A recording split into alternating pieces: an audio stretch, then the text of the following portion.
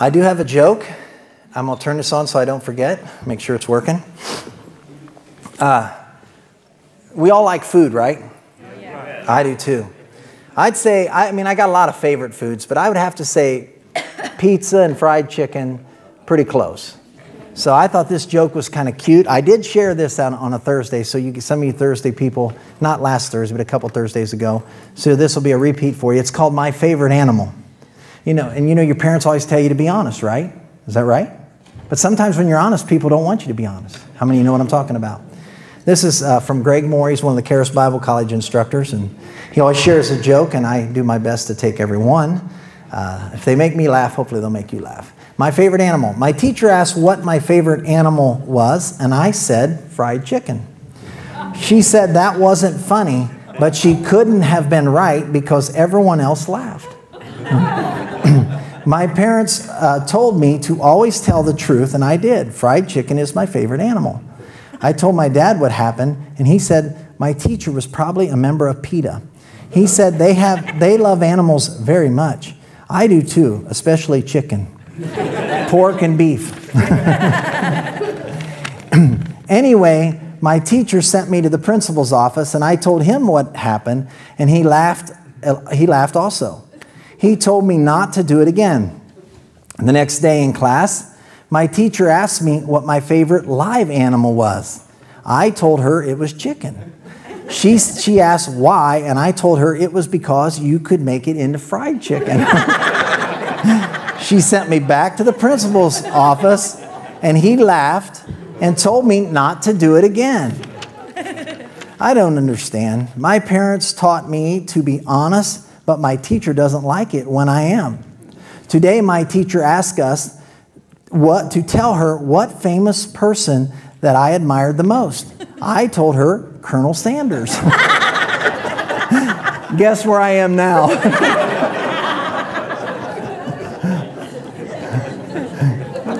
All right. Hallelujah. All right. So some people don't always like it when I can relate. I think that guy's right on. Colonel Sanders was born again. Did you know that? Before he died? Anybody know the story of Colonel Sanders? That's why you go into Kentucky Fried Chicken and you see on their receipts, you always see, I am the way, the truth, and the life. Yeah, he got born again. He was praying, or this church was praying in Kentucky. They were praying for God to send a millionaire or whatever person their way to help them financially. That's a good prayer. Amen. And all of a sudden one day, the colonel walks in and come up to the preacher and said, "Can God take my cusser out?" And so God took his cusser out. Amen. And the rest is history. Well, he's now at home in heaven. So I just think that's awesome. Praise the Lord of glory. Who's ready for the word? Amen. Deuteronomy chapter 11, verse 21.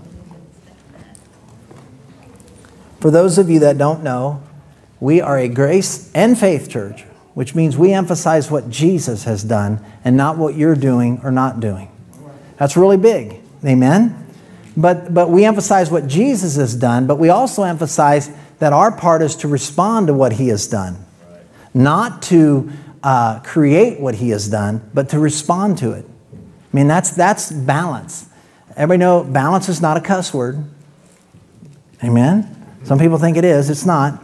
But the problem is people have misconstrued balance and say, well, you mix law and your effort in with what Jesus has done. No, it's just what Jesus has done. I love the equation. Jesus plus anything equals nothing. There you go. Amen. Jesus plus nothing equals everything. Amen? Amen. So Deuteronomy chapter 11 and verse 21. This is an amazing verse. I love the way the King James says it. This is in the Old Testament. How many of you know you're under a better covenant? Based on better promises. Hebrews chapter 8, verse 6. A lot better. We have, wow. What they had under the old covenant doesn't even compare to what you and I have in Jesus. They had it in type and shadow. You and I have it in substance.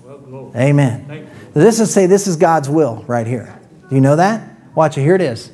That your days may be multiplied and the days of your children in the land which the Lord sware unto your fathers to give them as the days of heaven upon the earth. That's God's desire. Amen. How do you know? Let's go to Matthew chapter 6 and verse 10, and we'll look at it there. This is commonly referred to as the Lord's Prayer. And what is the days of heaven on earth? Well, I want to talk about that too. But that's God's desire. God desires you and I to experience heaven on earth right now. Amen. God doesn't want you to wait till you die to experience heaven. We've talked about it before. You know what a procrastinator is, right? Someone who won't take now for an answer. That's a procrastinator. No, this is an amazing verse, commonly referred to as the Lord's Prayer. And now let me say something here. This prayer right here is a transitional prayer. What do you mean by that? It's a transition from the old covenant to the new covenant. Amen? For example, he starts off with, Our Father who art in heaven, hallowed be thy name. You know, he was really emphasizing that now God wasn't just going to be God, he was going to be Father. You know, Jesus got in trouble because he called God his Father. Right. Amen? That was just so mind-boggling to the religious mind. Right. And it still is today. You know, God's your Father. You ever get frustrated with yourself? Don't look at me, and we all do. I sometimes, even when I'm praising the Lord, I get frustrated with me because I don't focus like I want to. Because I love the Lord. And you know what the Lord showed me? Don't worry about it. Relax. I love you. I'm going, yeah, but there's no buts.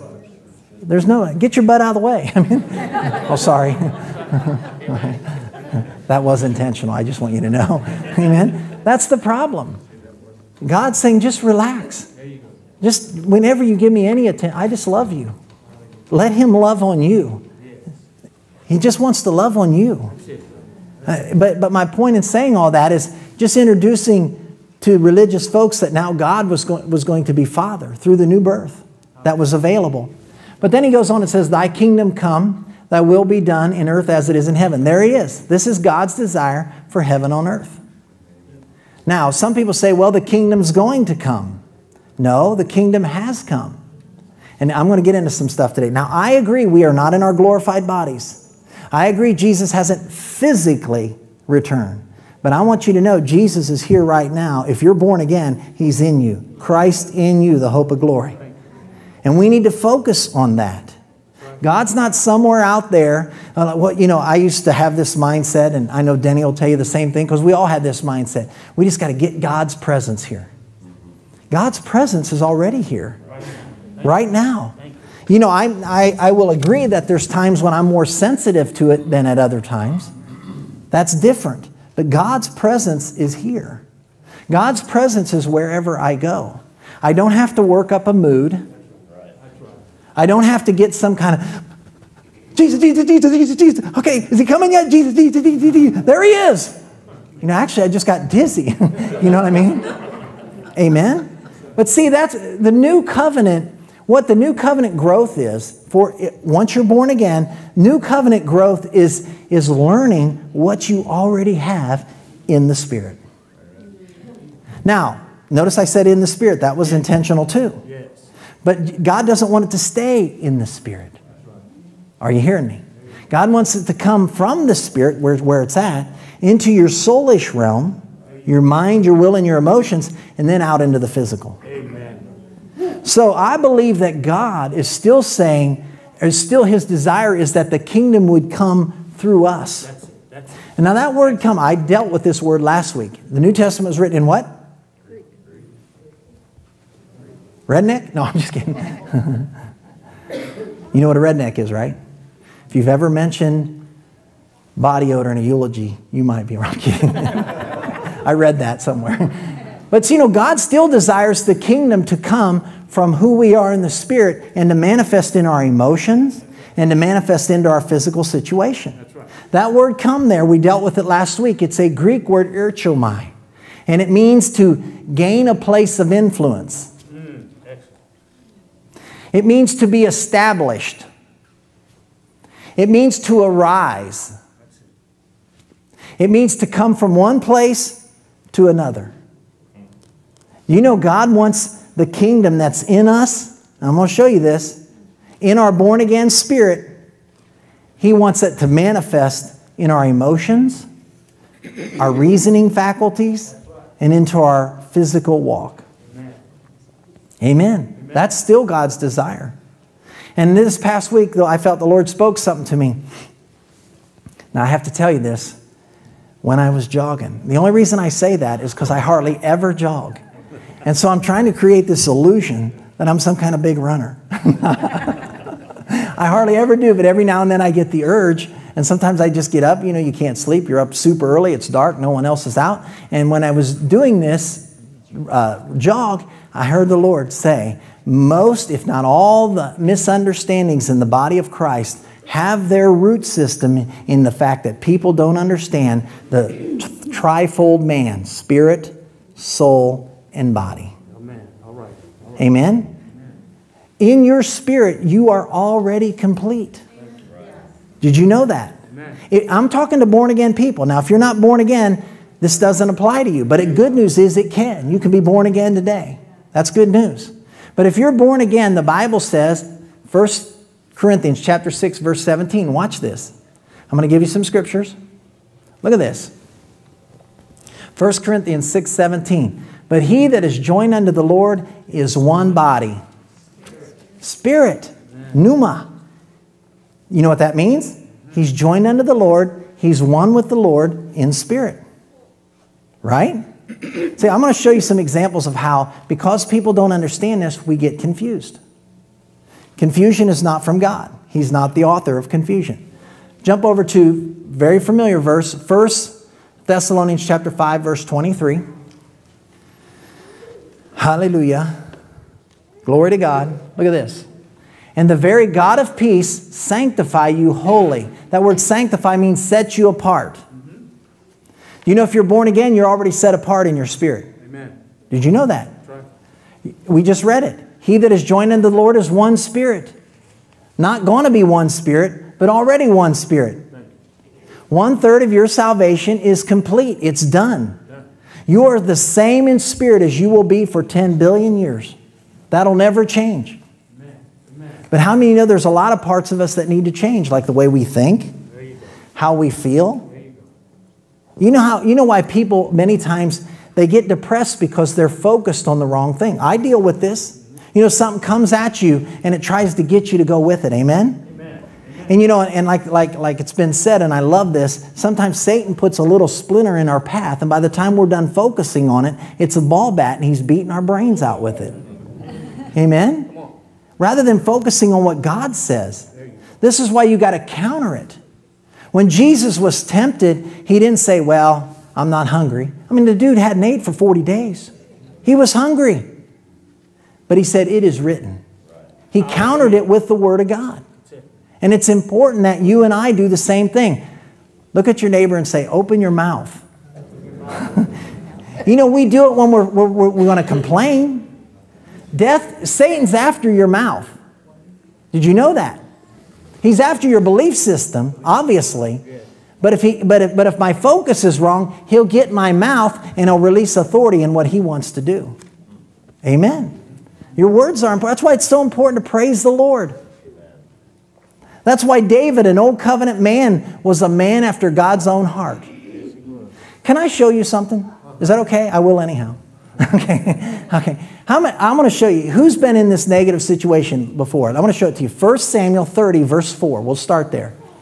Watch this. 1 Samuel chapter, I'm going in a whole different direction, so I believe this is the Lord. Amen? In the Spirit, you have joy, you have peace, you have all these things. Now watch this. 1 Samuel chapter 30, verse 4. Then David and the people that were with him lifted up their voice and wept until they had no power to weep. Anybody ever been there? Well, you just weep and man, you just have no more ability to weep. Now let's see what they were going through. Next verse. And David's 2 wives were taken captives, Ahinoam the Jezreelitess and Abigail the wife of Nabal the Carmelite. Next verse. Watch this. And David was greatly distressed. Man, wonder why. For the people spake of stoning him. Now, is there anybody in here that people are talking about physically stoning you? If there is, come up here and we will pray for you. Would you agree with me that that's a very negative situation? I think so. Now watch this. And because the soul of all the people was grieved, every man for his sons and for his daughters. But David encouraged himself in the Lord. This is an old covenant guy who did not have a born-again spirit that you and I have. He didn't have all this access, and the Bible says he encouraged himself in the Lord. That's awesome to me. And you know, do you realize that David at this point had been waiting, he had been promised to become king for 13 years, and that he was only 24 to 48 hours from the realization of that dream? What if David would have quit right here and said, man, what's the use? All right.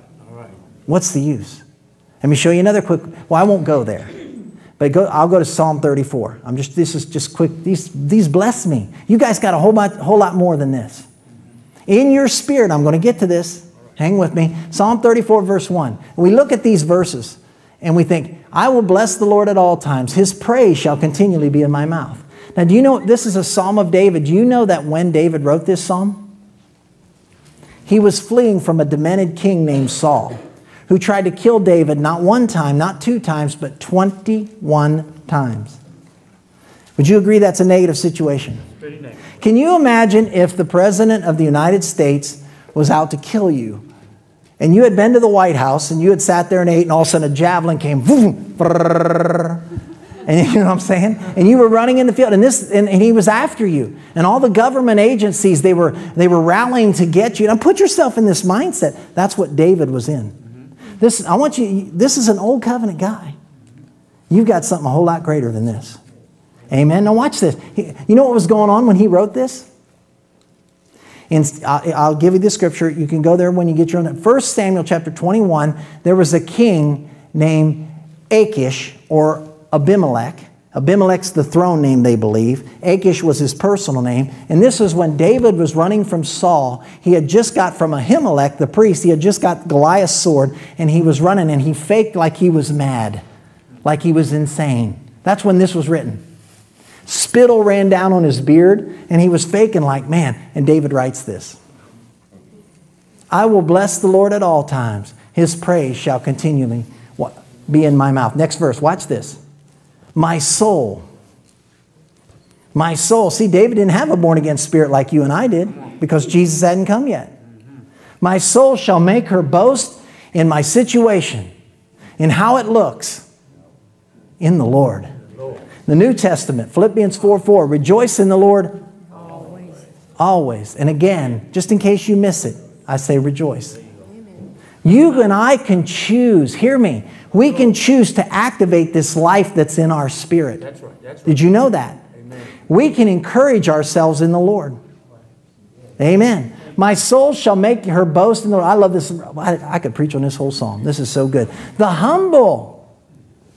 That's the only ones that can hear this. Those that got their focus in the Lord.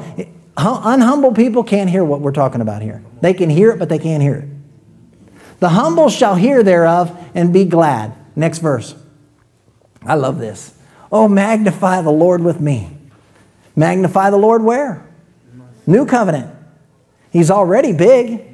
And if you're a New Testament believer and you're born again, He's big in your spirit. You're complete in Christ, Colossians 2:10. You can't be any more completer. I know that's not a good word, but I kind of like it. Doesn't it sound like a new tractor or something? Or a new snowmobile? The 2014 completer's out. It kind of does to me. I think I just got an idea there. No. Oh, moving right along. Oh, magnify the Lord with me and let us exalt His name together. Do you know this is written for us? Amen. You know that? Even though he's an old covenant man. I want you to get the picture. The government is after him. Saul's nuts. Saul's trying to kill him. This is not just an IRS audit. You got that? They're trying to take this guy down. And this is what David says. David has to fake to save his life. And I love that. My soul shall make her boast in the Lord. See, if you're back to the new covenant, your spirit's already with Him. Now, back to 1 Thessalonians 5:23. No, you know what? No. 1 Thessalonians 5:16. Let's just do a little walk here. What do you say? I'm just going to go. This is so good. Watch this. There it is again. Rejoice evermore. You say, but I don't have any joy. To rejoice is a choice. Not based on circumstances. Come on. Listen, guys, I got to live this just like everybody else. But it's not a drudgery because God loves me. No matter what it looks like out here, it's a blessing. There you go. You know, why does God want us to praise Him? Because He's got an ego? No, because He loves you. Why do you want your children, if you have children, why do you want them to love on you and be with you? You know, it hurts me sometimes that Gracie will be, you know, she runs to her mama, and that's normal. I understand that. Hey, give me a hug. You hurt me when you don't, you know, of course I'm joking. She's a good girl, don't get me wrong. But my point is, you know, I want her to love on me too. That's right. Why? Is that because I'm just selfish slob? It's because that's how I created me. And God, people say God doesn't want anything. God seeks, the Father seeks, John 4:23, those to worship Him. Watch this, in spirit and in truth. What does that mean? You're born again. They couldn't do this in the Old Covenant. David couldn't give God what you and I can right now. Did you know that? Right. You can. In spirit and in truth. Whose truth? Jesus. All that Jesus accomplished. You can give the Father what He's longed for. See, God is His Spirit. And under the Old Covenant, they were limited. Under the New Covenant, you are unlimited. Do you hear that? Now, I understand there is the limitations of this physical body. I'm not denying that. But I'm saying in your spirit, you're unlimited. Glory to God. See, this is why Satan hates New Covenant teaching. Because if we can chain you to how you feel. See, a lot of people think, well, God must have been here because I felt Him. I use this story all the time and I love it. You know about the man I was in this church service and I felt the presence of God and I got goosebumps and the hair on my arm stood up and the back of my neck. I was going to say on my head, but I can't do that one. but I was awesome. I said, God is in this place. God is here. And then I got in the car and turned the radio on. I had that same feeling, goosebumps, hair standing up on my arms. And all of a sudden, it was because Johnny Cash shot a man in Reno just to watch him die. Same feelings. How many of you know those are emotions? Those are good. Thank God for emotions. But you can't live by them. You got to live by what God says you are. And that reality is in the Spirit. That's why He says, rejoice evermore. Next verse. Pray without ceasing, constantly be in communion with God. Next verse. In everything, not for everything. Man, you got to emphasize that. Oh, God just does all. No, He doesn't. In everything. If you're sick, you don't thank God for the sickness. You resist and rebuke the sickness in Jesus' name because by His stripes you were healed.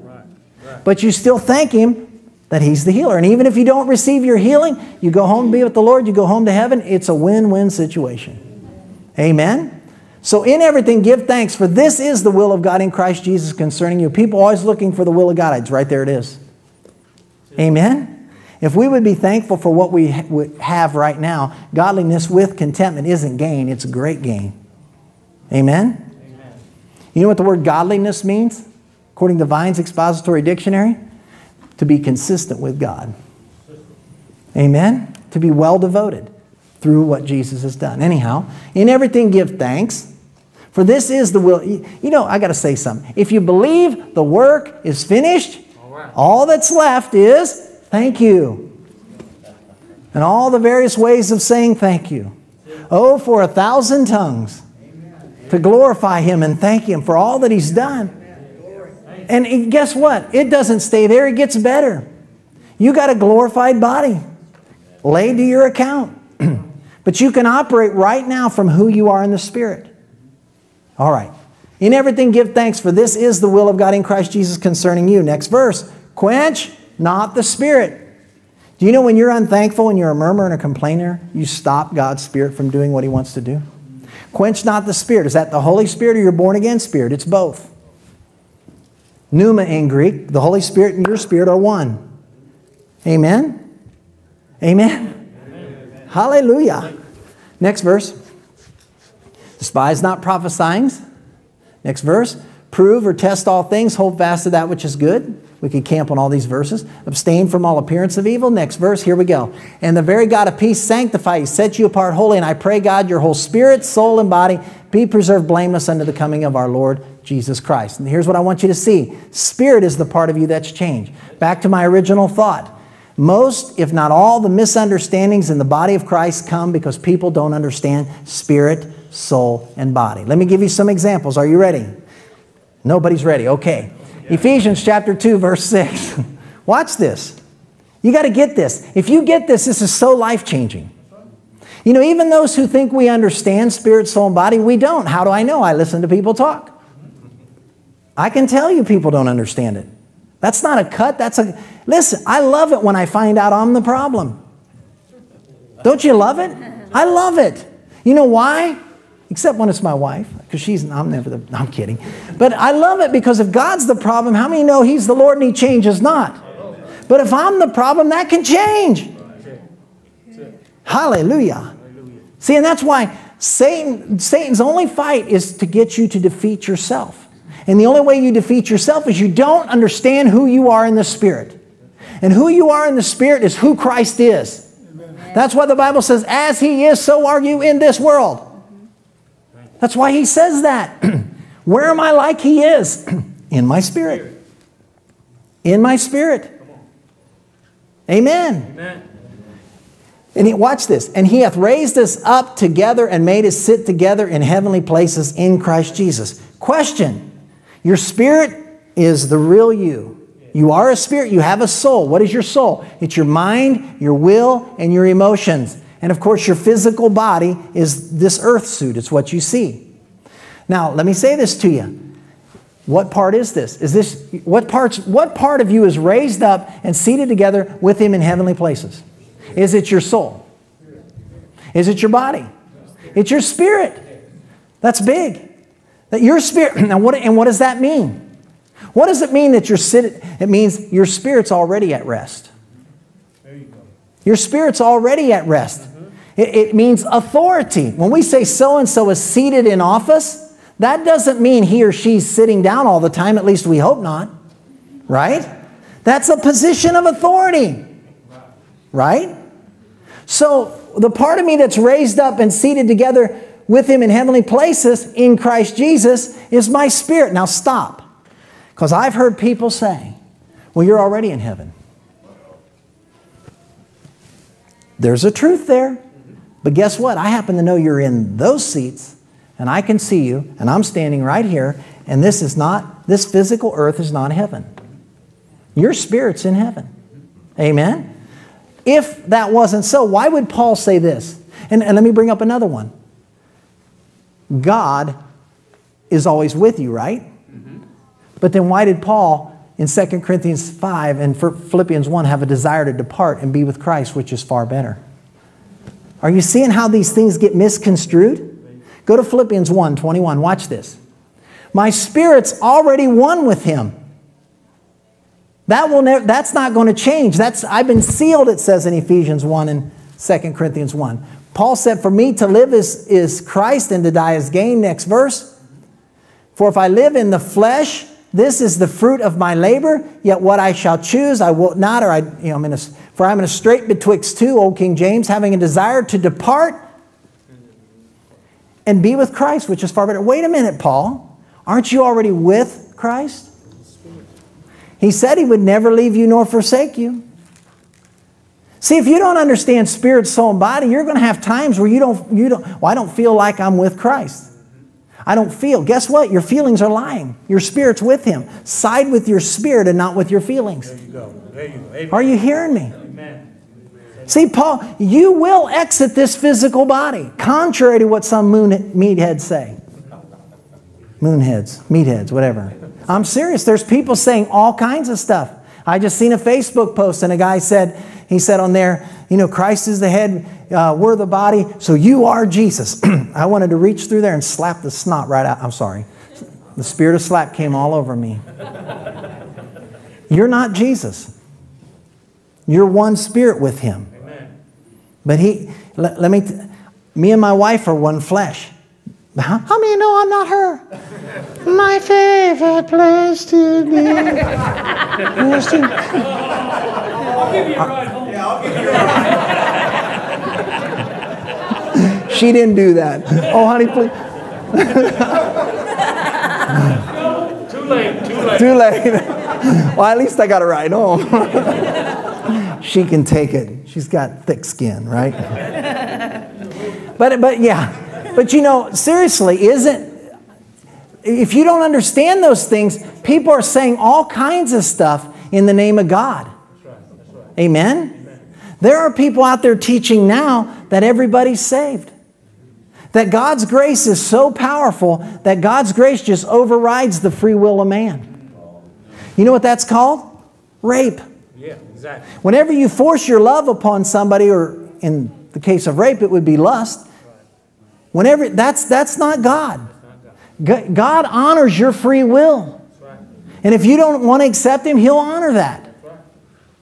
But my point is the people take truths to the exclusion of other truths, and they have error. And a lot of it's rooted in the fact that people don't understand spirit, soul, and body. They don't understand that the part of me that changed was my spirit when I was born again. Let me give you another one. James chapter 4, verse 8. I think I got two more. James chapter, that I'll do. James, draw nigh to God and He will draw nigh to you. Stop. We could do the rest of that verse, but that'll open a whole other can of worms. Draw nigh to God. Draw near to God and He'll draw nigh to you.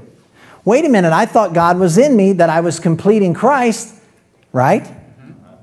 But then how do I draw nigh to God? What part of me draws nigh to God? Is this my spirit He's talking about? No. My spirit is already one with Him. 1 Corinthians 6:17, Hebrews chapter 2, all over the place it talks about that. I'm born again. But what part of me draws nigh to God? My soul, my mind, my will, my emotions. That's what draws nigh to God. And when that draws nigh to God, God is in my spirit. When I draw nigh to who I am in Christ, I'm drawing nigh to God. When I draw nigh to God, it's like that faucet that you turn on. All this life that's in my spirit, the faucet, the more you open it up, the more comes out. Amen? Isn't that good? That's what it means to draw nigh to God. But see, people don't understand these verses. People don't understand the difference between Old Covenant and New Covenant. That's why they sing songs like, create in me a clean heart, oh Lord. No. God, that's David after he committed sin with Bathsheba under the Old Covenant. If you're born again, God's taken that stony heart of flesh out and put in a heart of flesh, which means a heart that's pliable. Amen? So drawing nigh to God, you can't draw any nigher than in your spirit. You can't, but your soul can. And see, and that's the part of us that needs to focus. That's the part of us that we exercise our faith, and that's the part of us where our faith grows. 2 Thessalonians 1:3. See, we have to understand what we have in the spirit is done. But in our soul, it's not done. That's when we say, well, I need to change. Or as Emerson says, exchange. That's a better way to say it.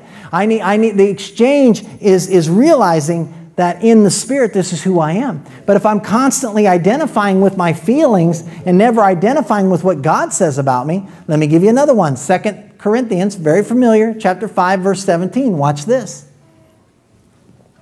Very familiar verse of Scripture. Therefore, if any man be in Christ, he is a new creature or a new creation. Hallelujah. Thank you. Not going to be a new creation. A new creation now. Amen. That's big. Right now. But is that in my physical body? No. No. Now, God desires it to affect my physical body. That's right. But it's not there automatically. Is that in my emotions? Not necessarily, unless I start renewing my mind to who I am in the Spirit by putting the Word in. When you put the Word in, where do you put it in? Your spirit, or you put it into your soul? Your mind, your soul, your will, your emotions. You're opening the faucet by realizing this is who Jesus made me. Therefore, if any man be in Christ, if he's born again, he is a new creature or creation. Old things have passed away. I love this word. Behold. That word behold means look. Look. Behold. All things are become new.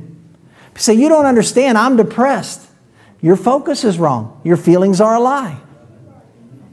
Amen. So you know what heaven on earth looks like? Heaven on earth looks like, I'm getting a little bit ahead of myself. Heaven on earth looks like who you are in the Spirit manifesting in this physical realm. Well, glory. That's what it looks like. That's it. It doesn't look like what the world thinks it looks like. If that was the case, then everybody in Hollywood would be manifesting the abundant life of God. But they can't even keep their marriages together, many of them. Why? Because they need Jesus. And we're not being self-righteous and running them down. We just say, man, somebody loves you unconditionally. God was in Christ reconciling the world unto Himself, and He's committed unto us that word of reconciliation that can tell people, now you can be reconciled to God. Will you receive it? Amen? So what is this? If I'm a new creation, is that in my physical body? No. Is that in my soulish realm? No. Not necessarily, till I start renewing my mind. It's in my spirit. That's why He says, look. That's why He says, look. You got to look at it. Where do you look at it? The mirror of God's Word. And you look in the Bible not as a law book, but as a life book. It's not about a bunch of rules you keep. It's about the very life of Christ keeping you. See, if you look at the Bible and you don't see Jesus, and this is what Jesus has done, then you'll see all the things that you got to do. Guess what? He did them all for you. And the more you realize that, the more that life manifests. Now, jump over to Ephesians chapter 5, verse 17. I'll show you another one. Two more, we're just about done. Ooh, we've got to hurry. Wherefore, I love quoting this verse as I get a run into this. Wherefore, be ye not unwise, but understanding what the will of the Lord is. Now, notice what he says. Don't be unwise. That's good. Because we can be unwise. And you're unwise when you don't understand what the will of the Lord is. If you think sickness is God teaching you something, you're unwise, because that's not the will of the Lord. Amen. Oh, I got some things to say. Moving right along. Next verse. And be not drunk with wine, wherein is excess. The word excess literally means unsavedness. But be filled with the soul. But be filled with the body. Be filled with the Spirit. Now stop. What part of me gets filled with the Spirit? Excellent. What part of me gets filled with the Spirit? Think about it. My spirit's already full. It's not filling my spirit with the Spirit. It's already full with the Spirit. It's filling my soul with the Spirit. Moving right along. He tells you, next verse. Speaking. Opening your mouth. Speaking. All the things and the pains you have in your body. How they treated you when you was 4 years old. Speaking. Speaking to yourselves in psalms and hymns and spiritual songs. I believe the psalms are the psalms, 150 psalms. I believe that. I believe the hymns are things you make up in your native tongue. And I believe the spiritual songs are the Holy Ghost language, where you can sing in the Holy Ghost. That's what I believe. If you don't believe it, that's okay. I'm not going to agree with you. We'd both be wrong. Just kidding. You may be right, but that's what I believe. But speaking to yourselves in psalms and hymns and spiritual songs, singing and making melody in your heart to the Lord. Singing and making melody in your heart to the Lord. See, this is how you fill your soul with who you are in the Spirit. Hallelujah. Glory.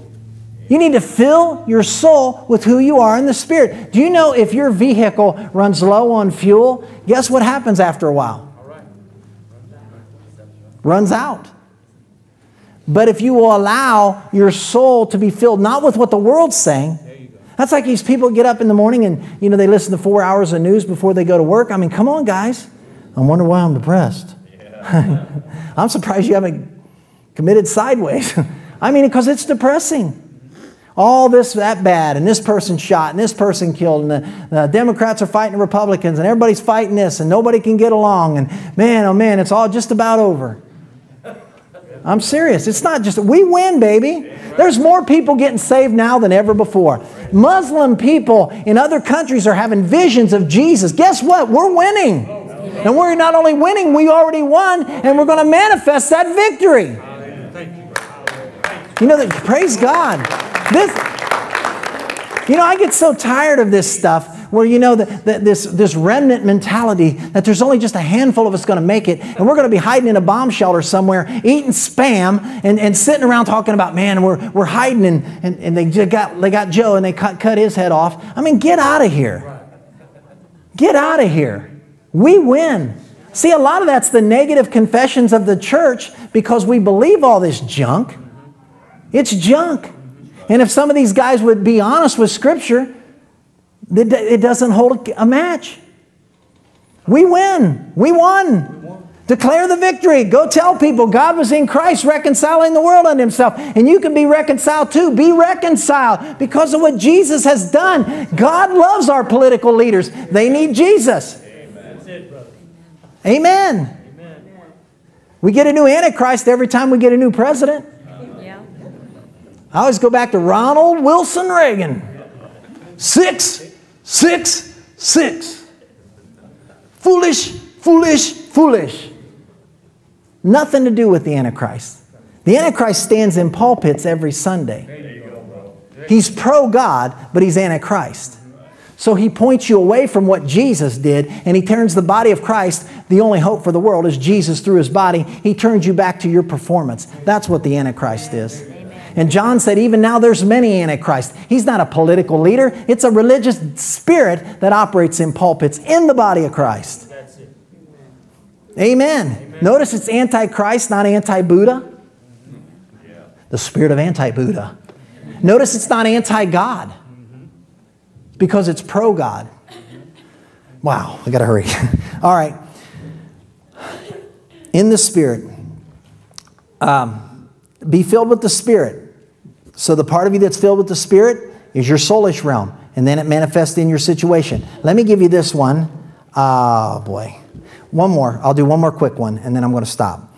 Galatians chapter 6. This is a really good one. Wow. I'm looking at all this good stuff. Galatians chapter 6. Let's go verse 7. Watch this. This is so good. This is so good. So good. I'm so excited. Be not deceived. Now stop. Is he talking to unbelievers or Christians? Christians. Believers, the body of Christ. So he's telling me and you to not be deceived. Why? Because we can be deceived. Hallelujah. I don't like that fact, but it's reality. God loves you enough to tell you. And then he goes on. Next, leave it right here. God is not mocked. For whatsoever a man soweth, that shall he also reap. Now here's how we've interpreted that. Well, I'll tell you what, you sow your wild oats and there are consequences. If a person's promiscuous and out there like that, if they get a sexually transmitted disease, that's because they're the consequences of those wrong actions. I totally agree with that. That's not what these verses are talking about. That's not what they're talking about at all. Be not deceived, God is not mocked, for whatsoever man soweth, that shall he also reap. Next verse. Watch this. For he that soweth to the flesh shall of the flesh reap corruption. Now we think that's doing bad things. Thank you, Jen. It's not. But he that soweth to the Spirit shall of the Spirit reap life everlasting. Now watch this. What is sowing to the flesh? Good question. Next verse. No, don't go to the next verse. Keep this here and we'll come back. Jump over to Galatians 3:3. Look at this. Here's sowing to the flesh. Are you so foolish, having begun in the Spirit, are you now made perfect in the flesh? Sowing to the flesh is trying to do your relationship with God in your own strength. That's why in Galatians 5 it talks about the works of the flesh. The more you try in your own strength, the more you come short. You may not do it in physical action, but Jesus said to look upon a woman to lust. You've already committed adultery in your heart because you can't do it. Are you hearing this? So when you sow and you're hearing messages that are putting in you that, man, you just need to try harder. You just need to do this more. You need to be more, Religion, I love what Pastor Reza says. Religion is that system that teaches you to labor for that which is already yours. That's the very essence of man's religion. And that's in sowing to the flesh. He says if you sow to the flesh. Now let me leave this up here. But he says, if you sow to the flesh, it's of the flesh you'll reap corruption. Not from God. There you go. Whoa. There you go. Not from God. Not from God. You know what you reap from God? What Jesus deserves. I'm getting what Jesus deserves. Amen. Are you so foolish? He's telling these, is this the same book, different chapter, same letter? He says this, are you so foolish, you Galatian Christians? You started out in the Spirit, trusting Jesus and what He has done. Are you so foolish that you now can attain your goal through human effort? The NIV says it that way. Human effort's called flesh. Human effort, that's what he's talking about in this context, the whole book. Now back to Galatians 6, verse 7, or verse 8. We'll just do verse 8. Oh, this is so good. This is so good. For he that sows to the flesh, human effort, shall of the flesh, not God. Shall of the flesh, not God, reap corruption. The Greek picture of that, according to the linguistic key to the Greek New Testament, is a stinking, rotting field of whatever vegetation, like say tomatoes or whatever, that's just stench and rotten. Who would want that? Amen? See, that's what trusting in yourself produces.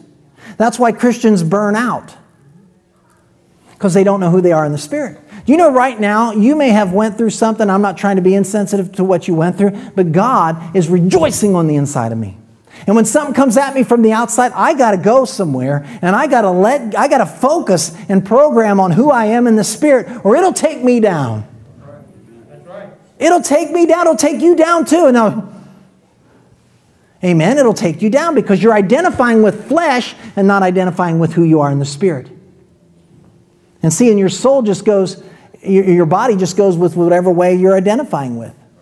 Okay, for he that sows to the flesh, human effort, shall of the flesh reap corruption. I love this. But he that sows to the Spirit, he keeps hearing about the new covenant. He keeps hearing about who he is in Christ. He keeps hearing that he's complete in Christ. He keeps hearing that God's pleased with him. He keeps hearing all those good things. Watch this. Shall of the Spirit reap life everlasting. That's why it's called the fruit of the Spirit, not the fruit of the flesh. What is heaven on earth? It's the fruit of the Spirit in manifestation. Amen. Amen. That's why Jesus said, a new commandment I give you, John 13, 34 and 35. A new commandment. Why is it new? Was it not a reality in the old covenant? Because now you can do it. Hallelujah. Because it's who you are. That you love one another as I have loved you. By this shall all men out there know that you're my disciples, by your love one for another. But you've all seen it too. People, they looked at me wrong. Welcome to life. Amen. Welcome to life. My wife looks at me wrong all the time. Just kidding. Who's with those rights? I'm just kidding. For he that sows to the flesh shall the flesh reap corruption, but he that sows to the Spirit shall the Spirit reap life everlasting. That's not talking about in the sweet by and by. If you're born again, you're going to heaven. Amen. That's talking about reaping it in this life. Right now. Right now. Next verse. I love the next verse. And let us not be weary in well-doing. What's the well-doing he's talking about? Sowing to the Spirit.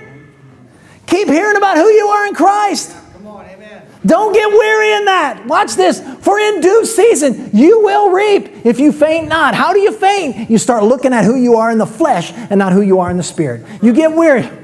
Oh, I've been at this so long. The biggest thing that excites me is that my excitement is from the Word of God. Amen. I thank God for the Holy Ghost.